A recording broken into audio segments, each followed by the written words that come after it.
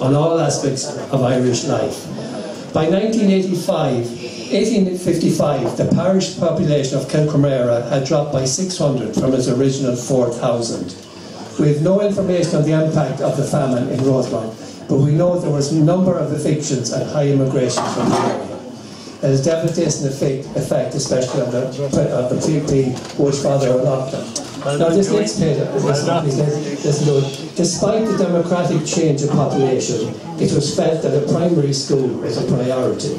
It was decided to build the school in the church grounds. Works on the building was supervised by Father O'Loughlin's curate, Father Gilfoyle, and the school was opened in 1864. Now, the new school opened in 1936, and in between 36 to the building of the new community centre in 78, the old school became a hall for many social activities in the parish, for dances, cards, meetings, concerts, plays, etc. Now, a note on this: Father Michael Gilfoyle is Loretta Boland's great-great-granduncle. His sister Mary married John Kelly, and they came to Rosemount about the time with their daughter, who was Sonny Carney's granny. So that's a bit of history there. But the reason I mention that is, since I came to Rosemount, I hear an awful lot of people saying it's a pity we knocked down the old school, the old building or whatever that. And the photographs even for the book itself presented, that was the best photograph we could get.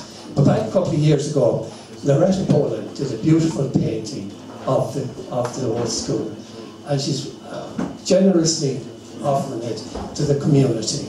So we're going to ask Loretta to come up and present the painting to Assumpta Fox, who was chairperson of the community.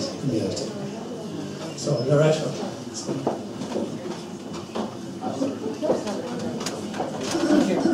You're all right, you're all right.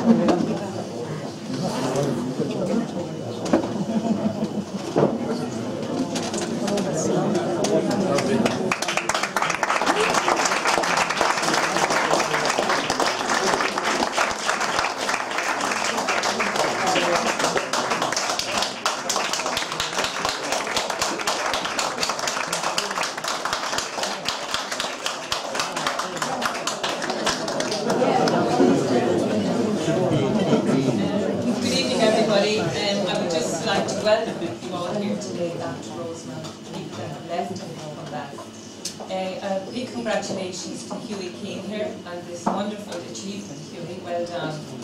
And it gives me great pleasure to present this to the community. I hope it will be here not long gone. So thank you all very much.